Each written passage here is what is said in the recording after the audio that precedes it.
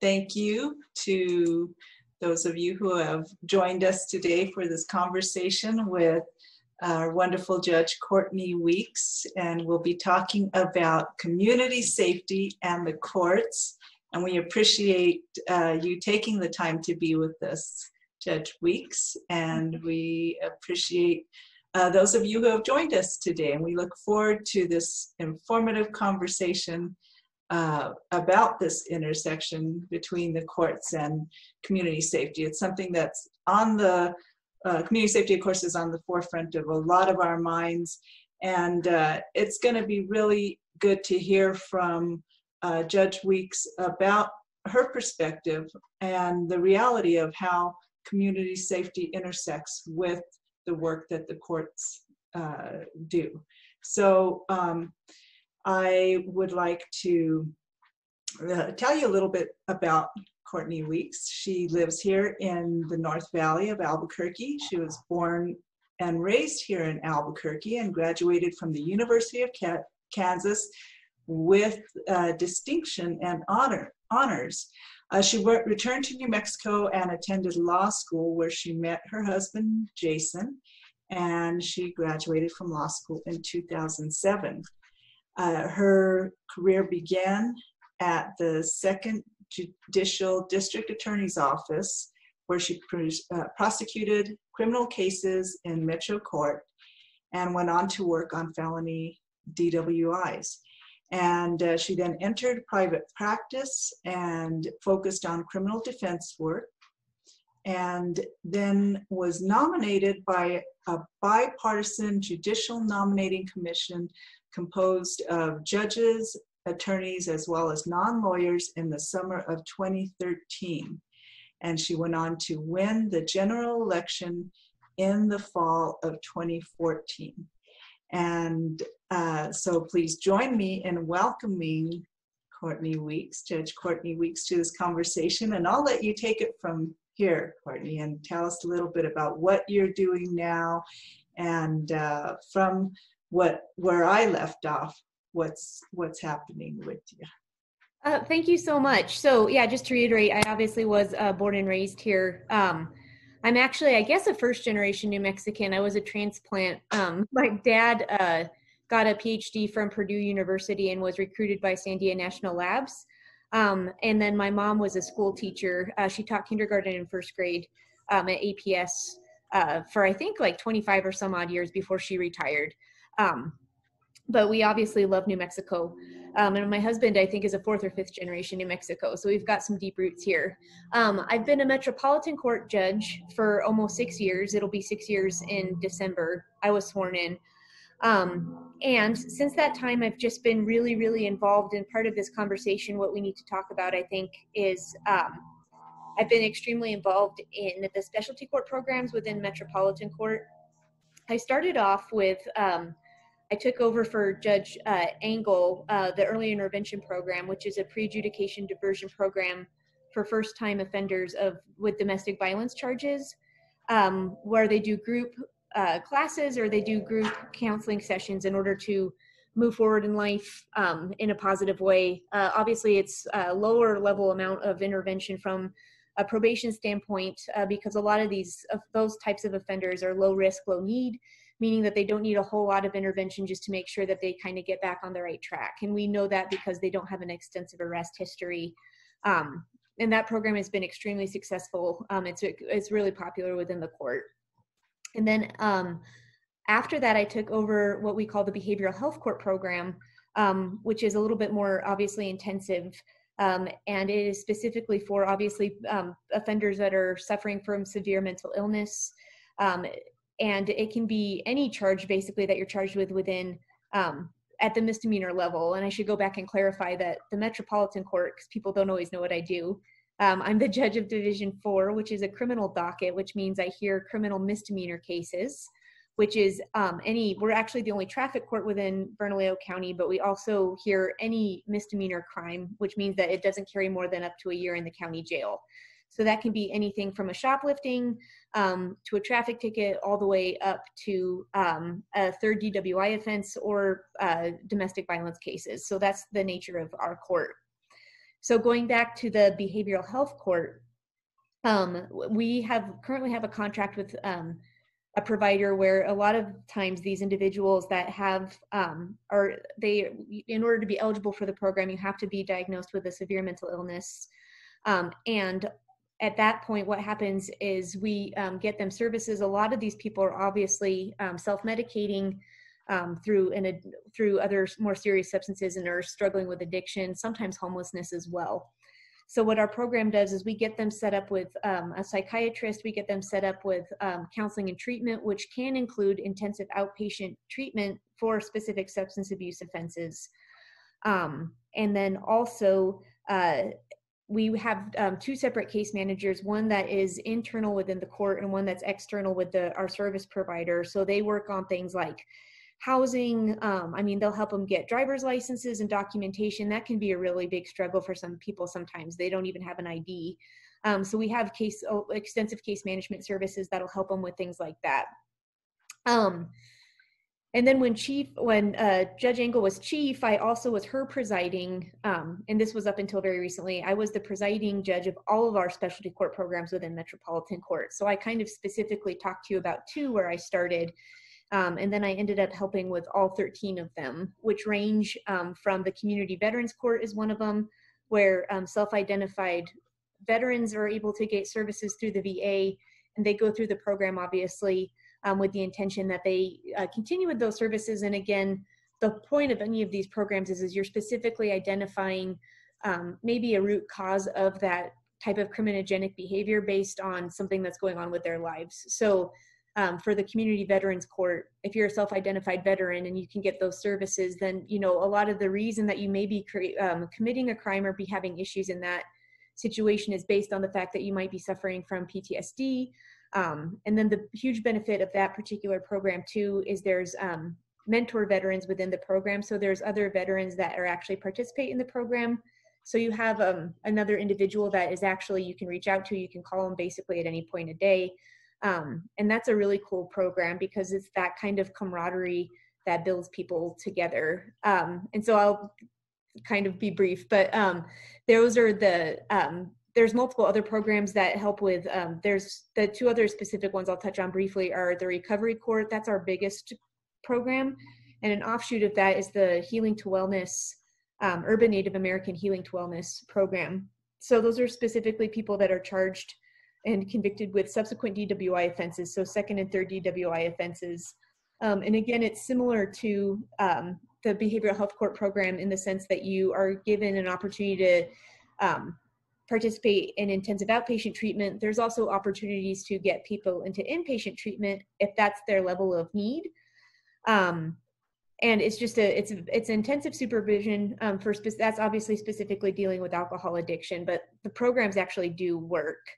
And the only other thing I will touch on very briefly before we go to the other questions and answers is the other thing I've done very extensively within the court system for the last, I think, at least 2 years, it might be a little bit longer than that, is I work with the BCJCC, so the Bernalillo County Criminal Justice Coordinating Council. That's always a tongue twister, where we work specifically, it's a county program where they bring in various stakeholders.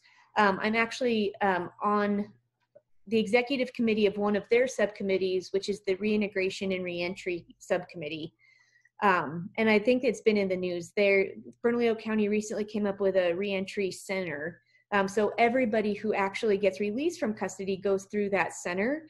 The Bernalillo County in general has made a huge priority to make behavioral health issues a priority for this specific population. And they're really working on expanding case management services so people upon release are getting the services that they need.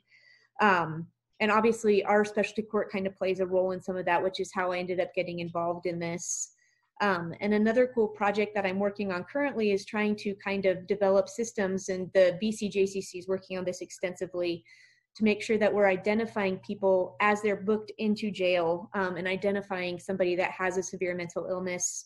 So at the booking process, so that all these stakeholders that are involved, including APD, the county, the city, the courts are all, the public defender department, the district attorney's office, we're all working together to try to make sure that these people get the services that they need, so they're not just cycling in and out of jail. Because the problem is a lot of times these people that, again, specifically with the mental illness issue, are kind of picking up or getting arrested on lower level misdemeanors, or maybe felony offenses that are drug related, right? But they're not violent in nature necessarily. They're just needing the necessary treatment to kind of move forward better in life. But they kind of cycle through the jail system at an extensive rate, or at an extremely high rate, because they're just kind of, because of the nature of what's going on with them, they kind of just go in, get released, get rearrested, because they're not getting the appropriate services that they need. So I think that's kind of the, that'll be the gist of my introduction. I know that was kind of long. That's it. It's very intensive and it's very informative. And it's a lot for those of us on the outside, because there's so much going on within the courts that is really wonderful to hear about and to know that it's happening, even though we don't really have the opportunity to see those workings from your perspective or from the perspective of others who work with people within the courts. And I think it's so important to know these things are going on. And so in your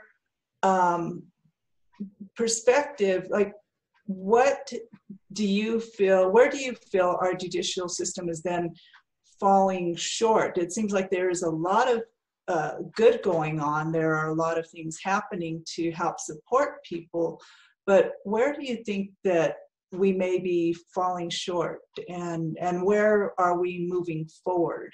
What are some of the best things that are happening that are moving us forward?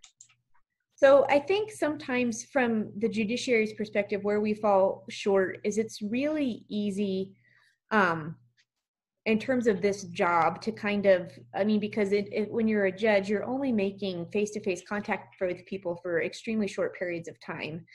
And I know a lot of people see this on the news, but when somebody's originally arrested, you know, they're on the video monitor. So sometimes we're not even seeing people in person when they've originally been arrested. We're literally just seeing them over a video. And we're trying to make the best decisions that we can based on, you know, information that's been given to us, and looking at somebody over a video for a few seconds. So I think that it's just very hard in those circumstances to try to think globally about what's going on in those situations. And I think as a judge, it's really hard on a regular basis, because you're just kind of, you know, seeing people, pushing people through. And I think it does take a little bit extra work to actually kind of think holistically about what's going on, because from just the job's perspective, and it's no fault of just the nature of the job itself, you're not going to be able to impact people individually just on that contact. You can, but it's harder to impact people, I think, individually with just that minimal amount of contact. So I think the judiciary's obligation is to go beyond just the daily docket calling and beyond just doing the 9-to-5 type of job that is required for just calling cases, doing trials, you know, people's perspective of, you know, just calling balls and strikes, to actually, there is opportunities like I just talked about within, absolutely within the judiciary, to give people opportunities to just make the community better, and also to holistically think about what we can do as a community to improve the lives of individuals who are more prone to criminogenic behavior, and ultimately improve the community as a whole. So I think that's kind of where the system, I don't know if that's where we are falling short. I think that's where the system can definitely fall short. And where we're moving forward, and where I see those massive improvements, I really commend the BCJCC tremendously, as well as the city and APD.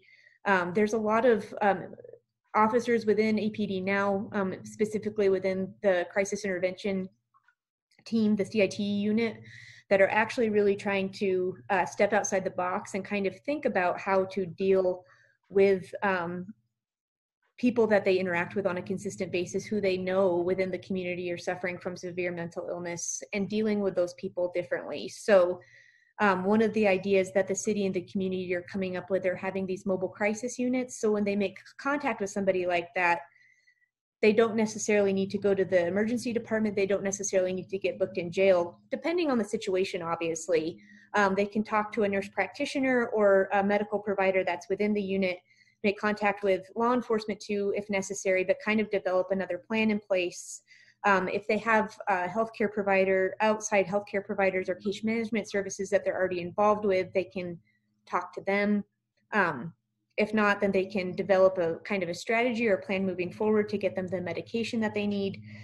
So I think that those are really, really progressive, pragmatic things that the city and the county are working on.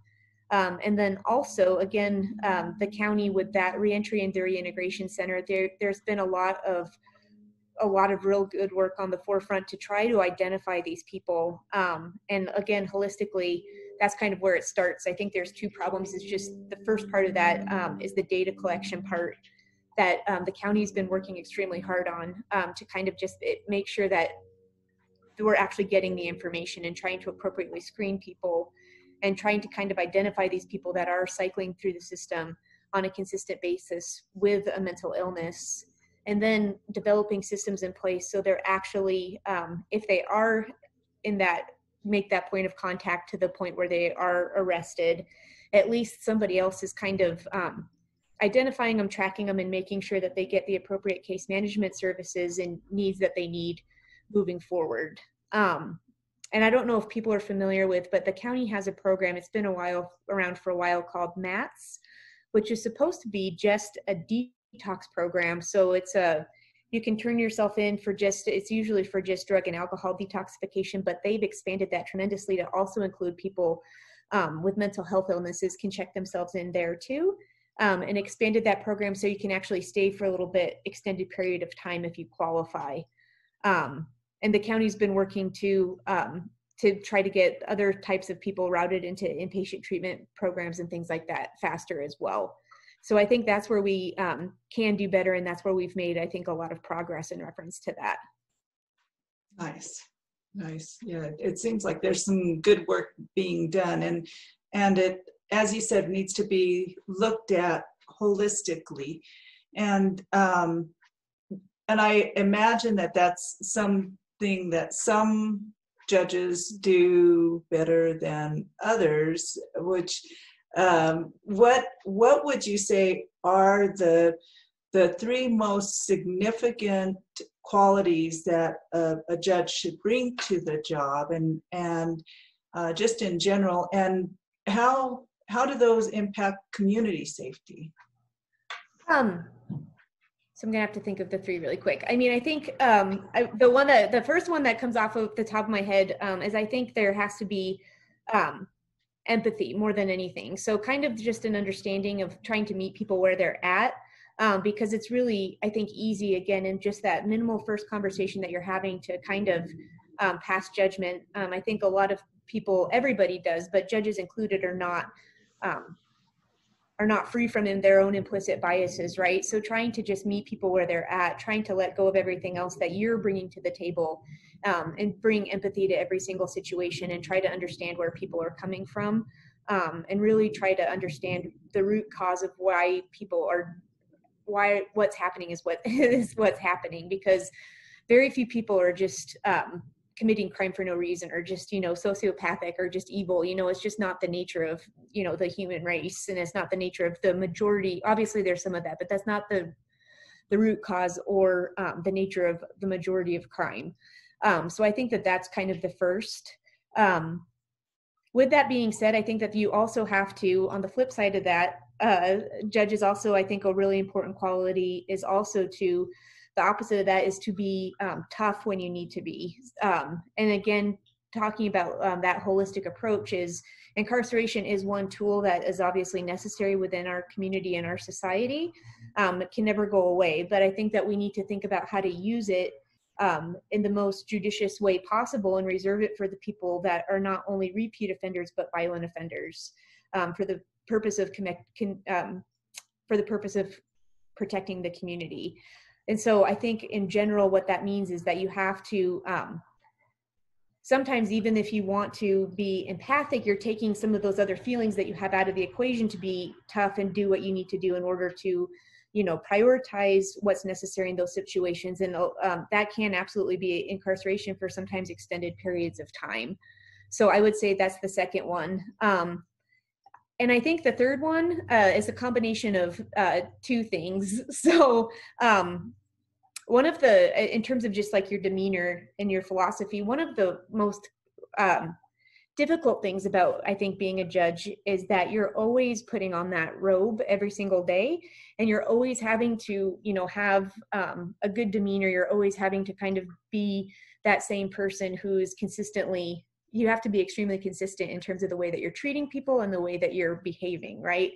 So that means that maybe if, your kid kept you up all night, or your husband didn't make your coffee right that morning or something, you have to put all those other emotions or whatever else is going on with you personally, in order to kind of move forward and just do your job.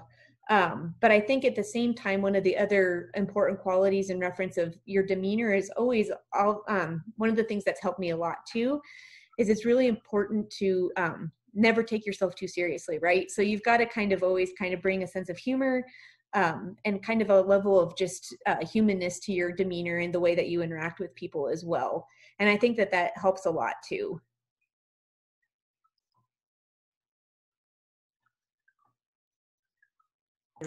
Oh, yeah.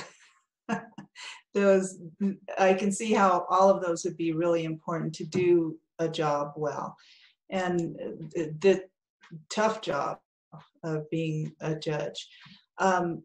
So how will, you obviously bring these things to your job at the Metro Court, but how will moving from Metro Court to District Court expand your ability to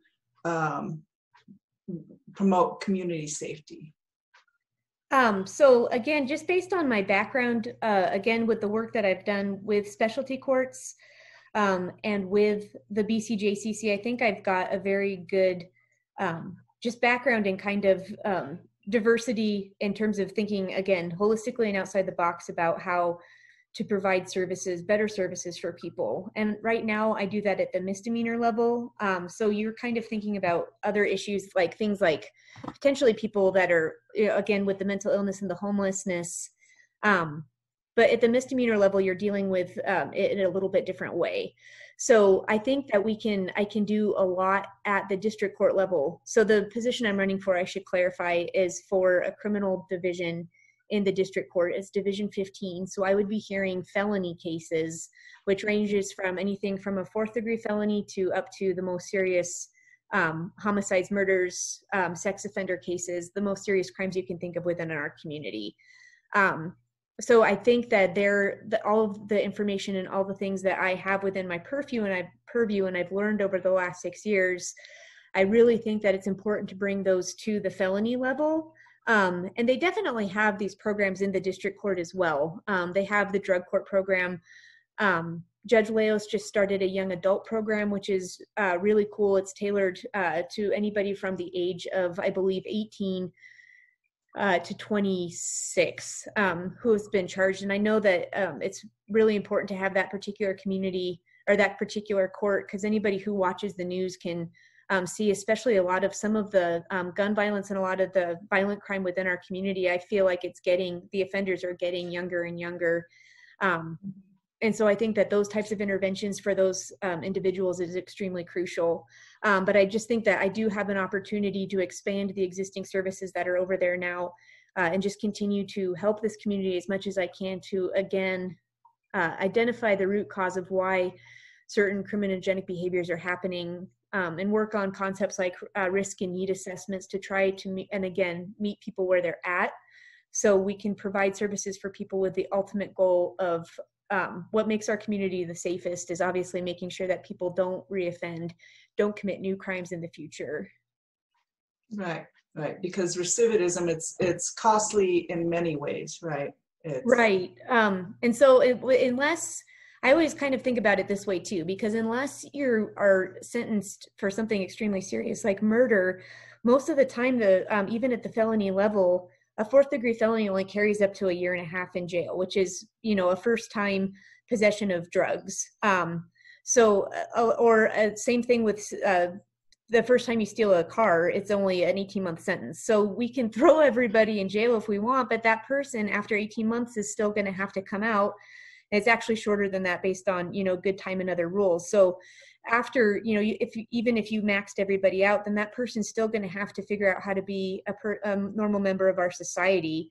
And all of the research and studies have shown that specifically, if you put somebody who is actually a low risk offender at the time that they've just kind of started committing crime, if they're kind of a low risk, low need person, if you incarcerate them for too long, you're actually increasing their chances of committing crime in the future. Incarceration is also extremely costly. So putting somebody in prison for 18 months versus giving somebody treatment and services for 18 months, the cost differential is just astronomical. So I think it's really important that we think of that too, from just a taxpayer standpoint and a practical standpoint as well. Mm-hmm. Yeah, and there's a lot of rhetoric now with law and order and so how would you respond to something like that? I guess just the same thing is that, you can't, and I know, so I should say this too, I have a 2.5-year-old daughter, and, I've lived, other than the time that I left to go to college, I've lived within Bernalillo County or this community for my whole life. And I'm, raising a small child here. So I obviously, for personal reasons, want Bernalillo County to be as safe as possible.